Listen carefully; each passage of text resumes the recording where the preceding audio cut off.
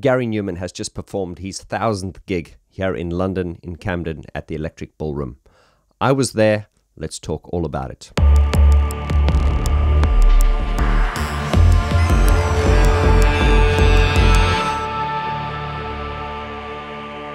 A very warm welcome to you, my friend, wherever you may be in the world. This is going to be an in-depth video, so sit tight, but do stick around till the end, because if you're a Depeche Mode fan, you're not going to want to miss what I'm about to tell you. For sneak preview, I've teamed up with photographer Griffin, and we are about to release a Depeche Mode photography book all about Brian's photography with Depeche Mode.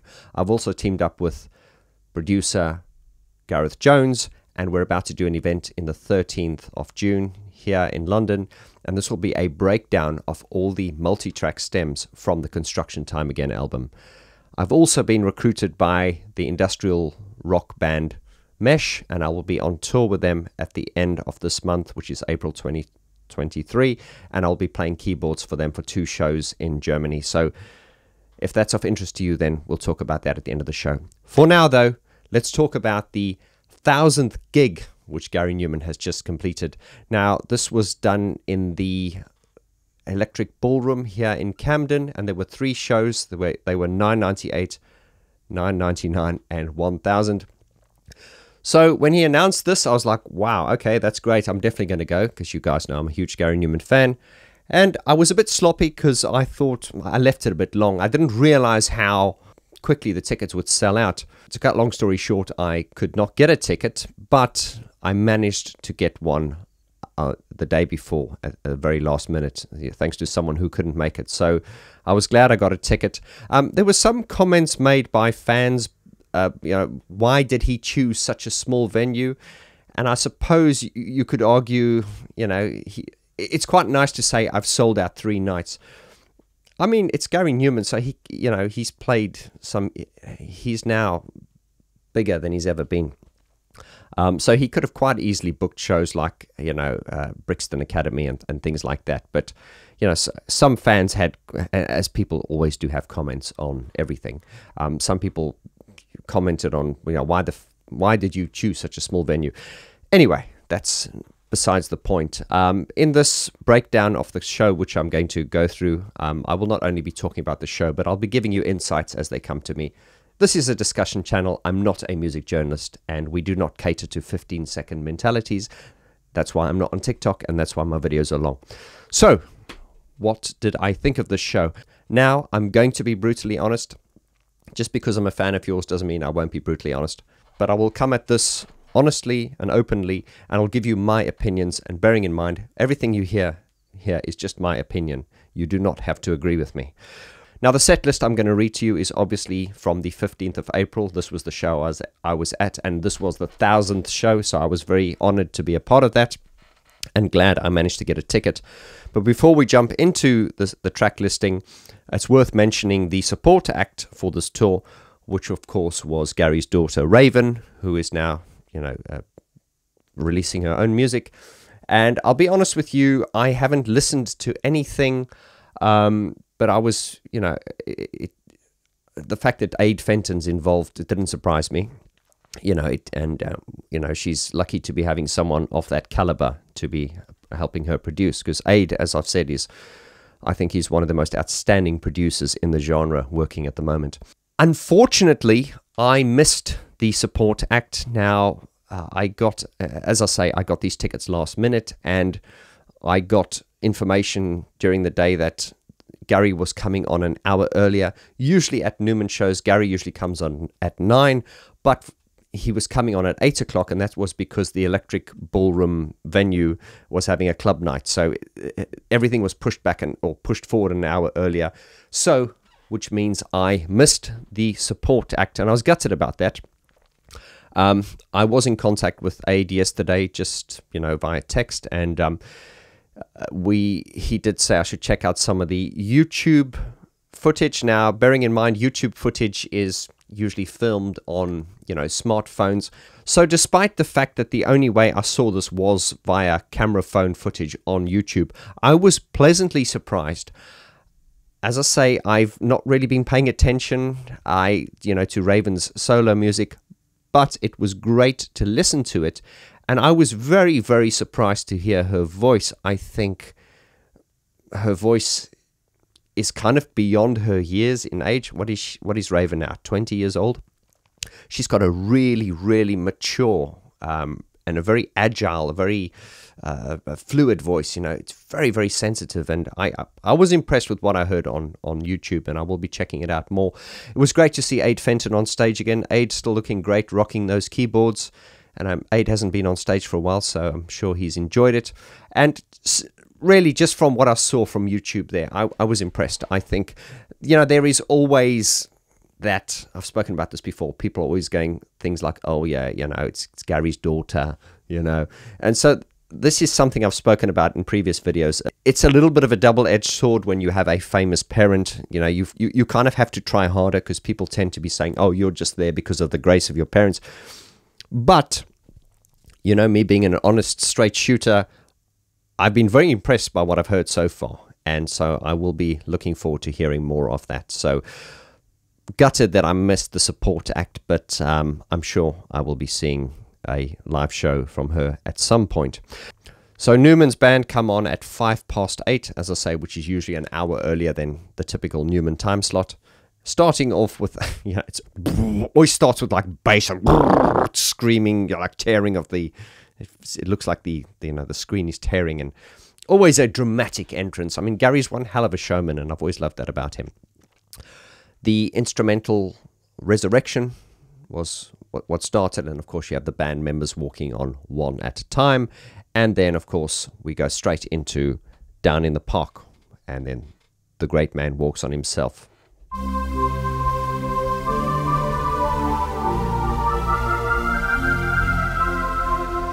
That typical anthemic Numan feel-good sound.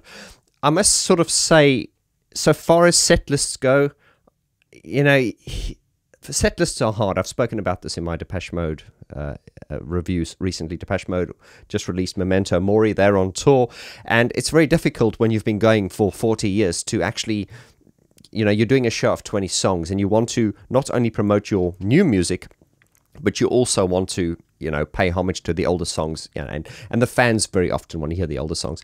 I must say, I think, as far as I'm concerned, and I'm sure opinions will vary as they do, this was a very, very good set list. I think Gary's very good at sort of, you know, playing his new stuff and playing the old stuff, because we know that Gary hates nostalgia. You know, he's very much focused on his new stuff, but he does pay respect to the fans by giving them what they want. And, you know, starting off with Down in the Park was, yeah, it's such an unusual and great track. I think everyone will agree. He then goes on to track 2, which was Haunted.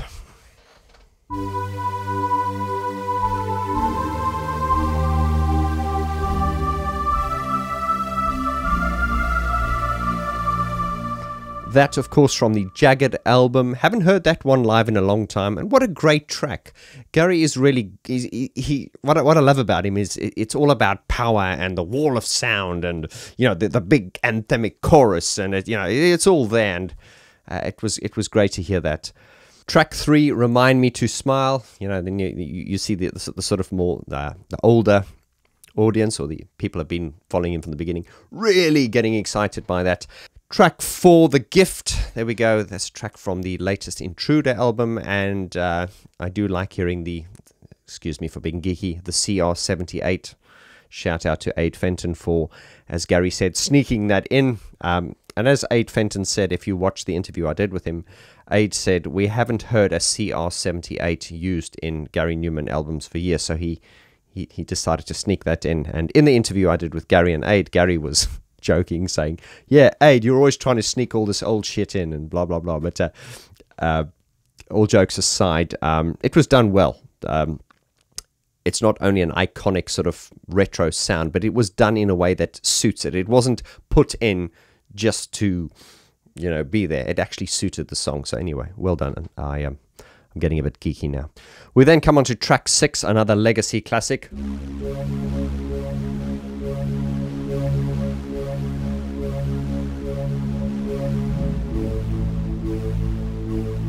I don't know if I'm playing in the right key there, but you know, doom, doo doom, doo. It just has such a brutal, sort of like simplistic bass line, but with such power. Absolutely love it. 7, there we go. My Shadow in Vain, followed by That's Too Bad. Great to hear some of the Tubeway Army tracks thrown in, and they go down really, really well. And typically, I don't think every time, but obviously a lot of these songs are played with backing tracks. They need to be because of the, the production style and everything.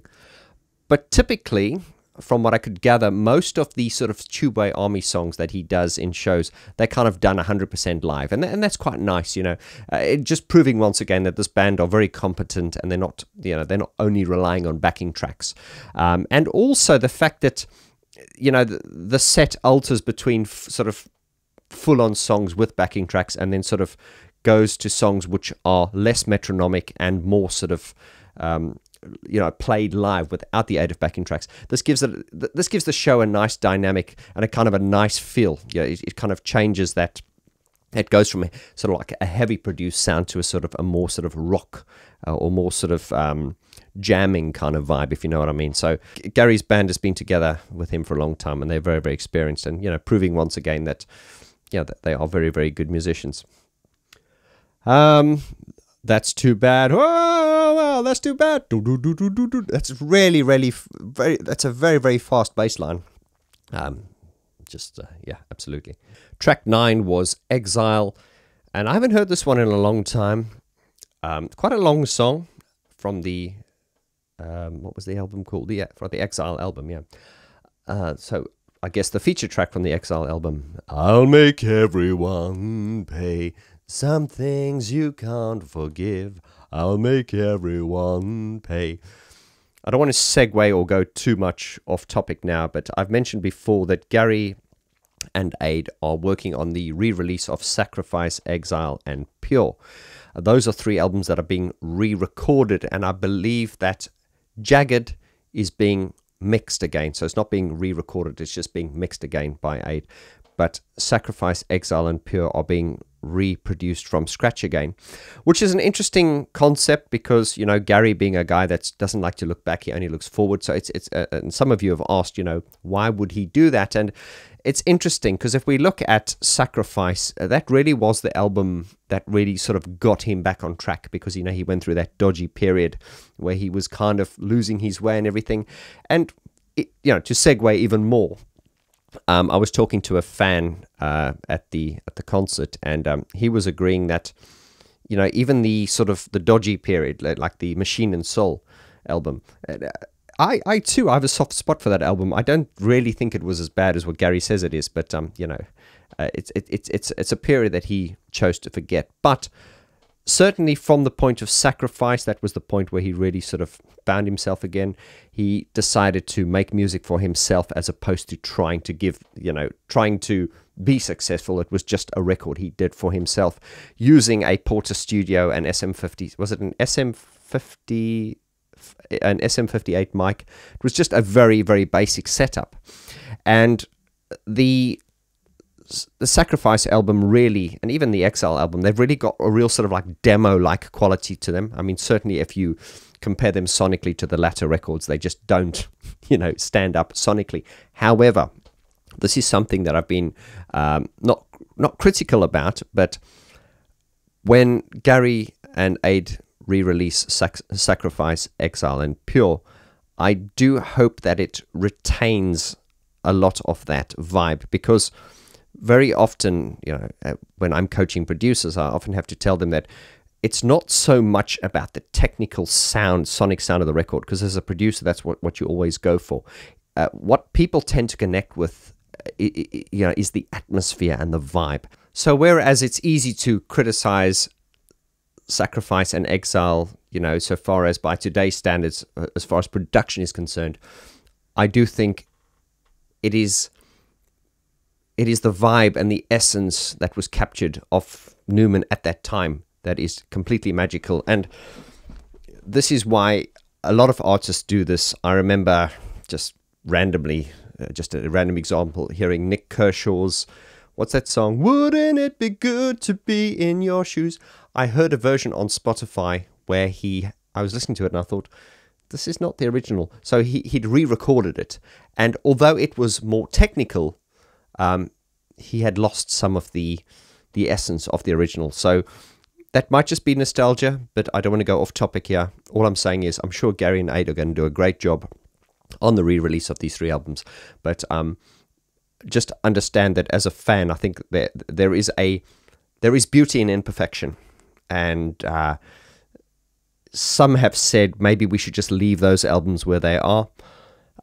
It's a view, but of course, I would like to see them brought up in line with the new sound, and I'm excited to see that. So watch this space. We're going to get involved, and we're going to go deep into that when it happens. The next track was Splinter, and it says here, first performance since 2018. Okay. We then go on to a showstopper.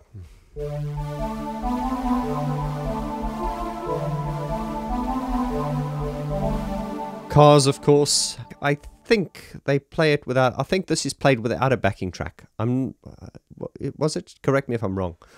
Which just gives it that real sort of live, sort of early Numan sound. Once again, as I said, a lot of the Tube by Army stuff was sort of just done live without any backing tracks, which really pays homage to that period and the source material. Is the World Not Enough was track 13, and of course, you know, one of the newest songs. You know, well done, great atmosphere, really brutal hard sound. Track 13, In a Dark Place, once again, you know, fitting in well with the set. 14, Here in the Black. Oh my god. This track is fucking epic. I've said this before on my Gary Numan videos, is very often, and I'm not going to mention other bands, you know, typically with bands that have been around this long, they tend to go, oh, here's a new song. And you're like, oh, please, can you just play the hits? We don't care about your new music. With Gary, that's not the case. His new music is really, really good. And it is interesting. Okay, Here in the Black is not one of the most recent songs, but it is a newish song. And it goes down so well. You know, it goes down just as well as, you know, our friends Electric and, you know, some of his classic older songs. So he still has the knack of being able to, you know, write good songs. Right, track 15, The Chosen. Once again, great track. And then 16, My Name is Ruin. And I've mentioned this before. It is quite funny to see. Well, not funny, but it makes me feel old when I see Persia coming onto stage, because, you know, when she first came on, she was like this height, and I joked with Gary when I interviewed him. I said, you know, with every new tour, she got taller and taller and taller. Now, of course, she's a beautiful, fully grown woman, and you know, it's great to see that he's still including the family in the tour, and great that she was able to join him for My Name is Ruin. And I think I've been lucky, because certainly all the gigs I've been to, because I tend to go to all the sort of like the major sort of milestone gigs, and every gig I've been to, Persia has been on stage with him. So when she's not on stage and not able to perform, then obviously her vocal will be on the backing track, and it always feels like something's missing. So I'm always glad to see Persia on stage performing that song with Gary. We then go on to 17, I Die, You Die. There we go. Also an, you know, one of the classic legacy songs. We then have the encore, and then we're straight on to You Knew It Was Coming, A Prayer for the Unborn. And I have some criticism on this. Before I get to that, I just want to say it is a great, simplistically, anthemically brilliant tune. Like Gary, the ideas are simple, but they are brilliant. They're so effective.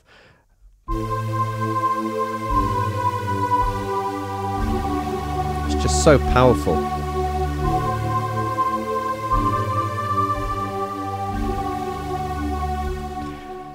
Now, Gary, Ade, please, and I'm saying this comes from a place of love, could we please have a different version of this song? The version, of course, which we've been hearing for the last 20 years is the Andy Gray remix. Now, listen, it's a great remix.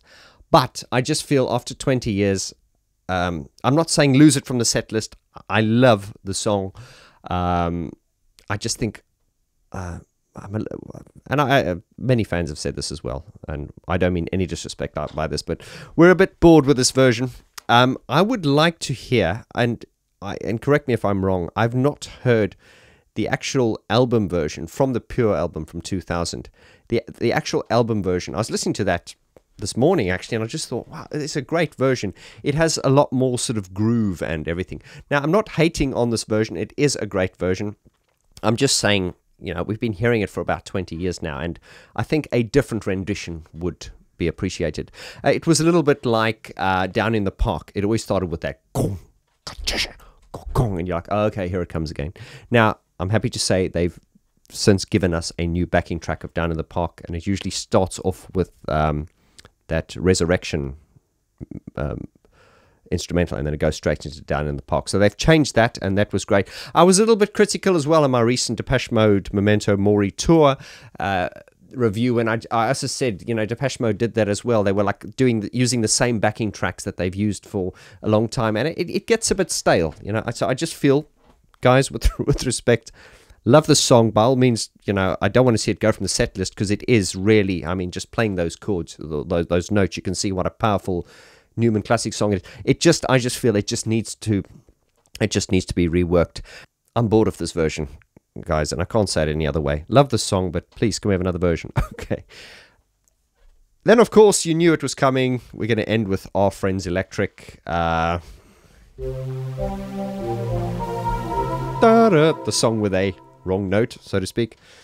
Once again as well, the same backing track being used for a long time. But yeah, I'm not gonna hammer home on that. What did I think of the show in general? Well, Numan never ever disappoints. I always said, and I said this to him when I interviewed him, I said, you always perform like it's your last show. He puts his heart and soul into it. A lot of the sort of artists who are the same age as Numan tend to be doing legacy, performances. They're not releasing new music. And with a lot of them, I'm not going to mention names, with a lot of them, there's always this element of, oh, we're going through the motions. Here's the next song. Not this guy. Gary is always so hungry. He's always so energetic. He said during his speech, he's done 1,000, and he said he's going to, I'm paraphrasing now, but he said he's going to try his hardest to get to 2,000. But the way this guy's going is, he just has such sincerity and enthusiasm, and you just feel it with everything. There's no half-heartedness about his performances, and that's what I've always loved about him as an artist. Now, this being a live performance, of course, it wasn't without flaws, and I like to hear mistakes when I watch a band, because it shows it's honest and sincere. And there were a few mistakes that I'm sure a lot of people probably didn't notice, and I'm not going to bang on about them. I think it was it the song Metal, where I think Gary said at the end, he said, oh, I fucked up, just in case you don't think I didn't notice. So he messed up, and there were a few bum notes and stuff, which I'm sure might be corrected, because they were filming this. I saw at the top there quite an impressive array of cameras that were filming this. So this will obviously I assume be releasing some. They will be releasing some kind of DVD or recorded version. Now, I don't know if gigs 998 and 999 were filmed as well, because a lot of bands do that these days. They will film 5 or 6 different shows, and then they'll sort of put them all together, take the best songs, and sort of make a composite of the best performances. I don't know if that's the case. I don't know if gigs 998 and 999 were filmed as well. But this show was definitely filmed, and it would be nice to see all the flaws going in there. Now, having said that, there weren't like terrible mistakes. They were just mistakes which happen, which were synonymous with the live show. There was nothing terrible, but it was great. And I want to actually just give a shout out to, I had to write his name down. Is it Jimmy Lacido? Sorry. Yeah, Jimmy Lacido. Sorry, I hope I'm pronouncing that correctly. He, of course, is the new drummer who's taken over from Richard Beasley.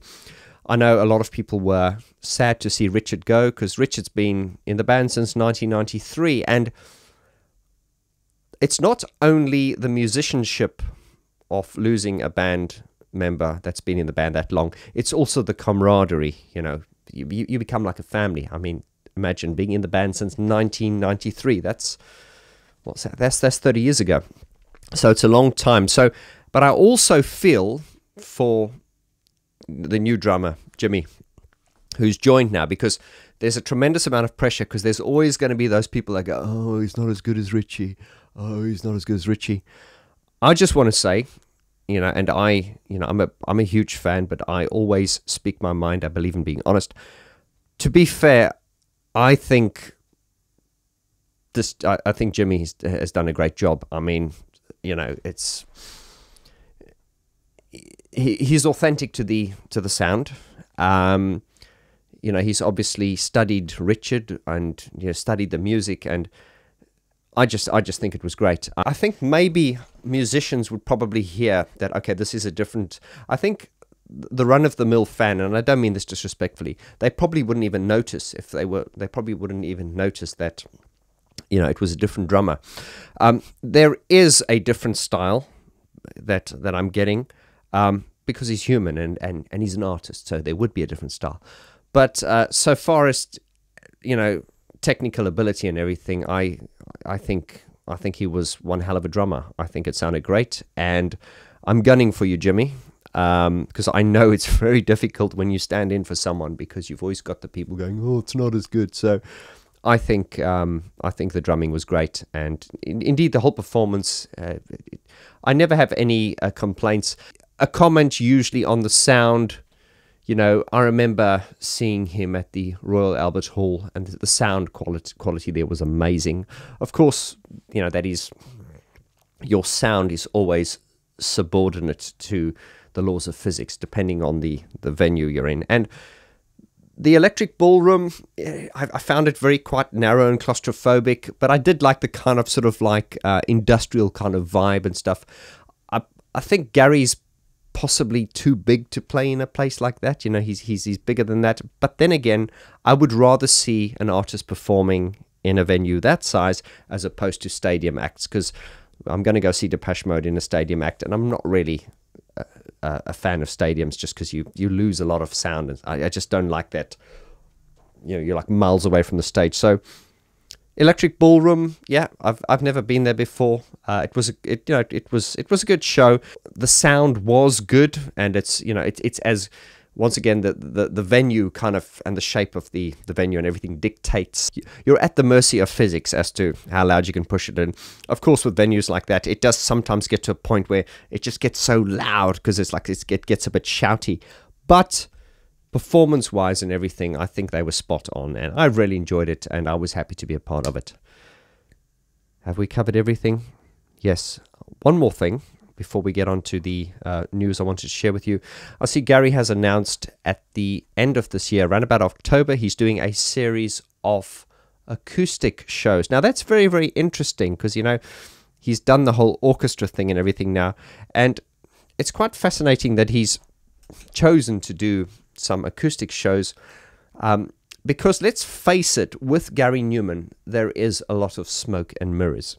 And I don't mean that in a disrespectful way. I don't mean that as if, he's hiding behind smoke and mirrors. I don't mean that at all. Because of the way his music is presented, you know, when you're an artist performing, it's showmanship, it's theatre. So it needs the makeup and the lights and all that kind of stuff. And because it is very sort of reliant on special effects and lights and stuff like that, it will be very interesting to see those songs stripped down to acoustic renditions. I've done that a lot on this channel, where I would take famous songs and I strip them down to a piano sound.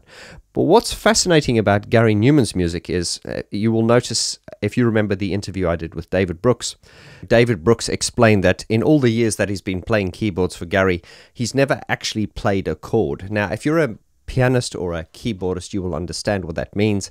And that is really, typically, keyboards for Gary Numan's music, there are no chords being played. So, as David said, he would typically, with every song, or most songs, he would be playing an octave in the left hand and then just a melody in the right hand. You know, typically in a song like, I don't know, Replicas.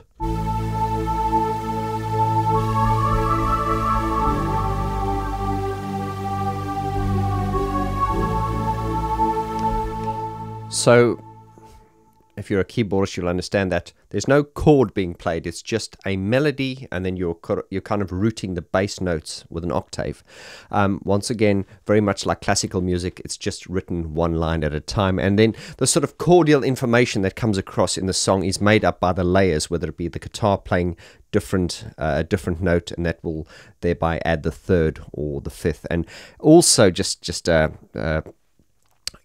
David also mentioned a lot of the guitars, I believe, are power chords and things like that. And Gary has rules in the percussion as well. I think there's no riding hats and things like that. So, and these are all small things that actually make up the sound, and they're all very important, even though they are quite small things. It is the cumulative adding of all these small things which give it the overall sort of like sound that it is.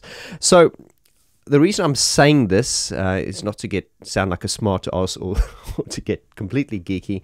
It's just that when they get to the acoustic shows, it'll be very interesting to see how the songs are presented. Now, I often in this channel, I like to break down full songs, usually from bands like Depeche Mode, and play them on a piano, because I always say that when you strip away the synthesizers and electronics, you can hear how beautiful the songs are, and they're not reliant on technology. Now, as I said, Gary Numan's music typically is there are a lot of smoke and mirrors. There's lights and there's makeup and all that kind of stuff. So stripping it back to acoustics is challenging, but it will actually show the strength of the songs, and obviously the songs will be presented completely differently.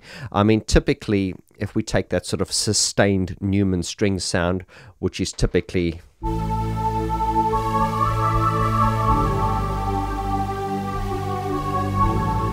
now, if that is just played note for note on a piano, it doesn't really work.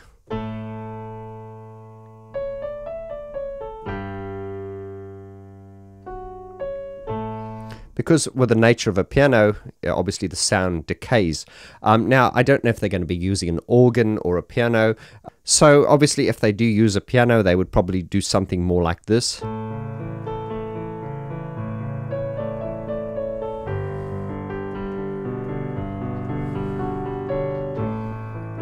You need to add more movement, if you're using a piano sound. It'll be interesting to see the way they do it. And due to the anthemic nature of the songs, like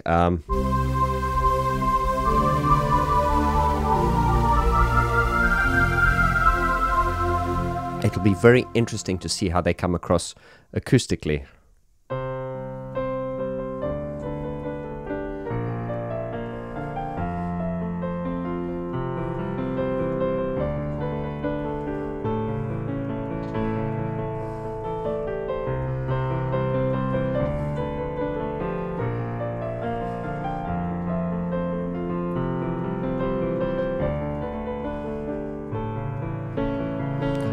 So as you can see, it's not reliant on smoke and mirrors, even if you strip it down to just an acoustic piano. Because the songs are fundamentally good, they can stand their own.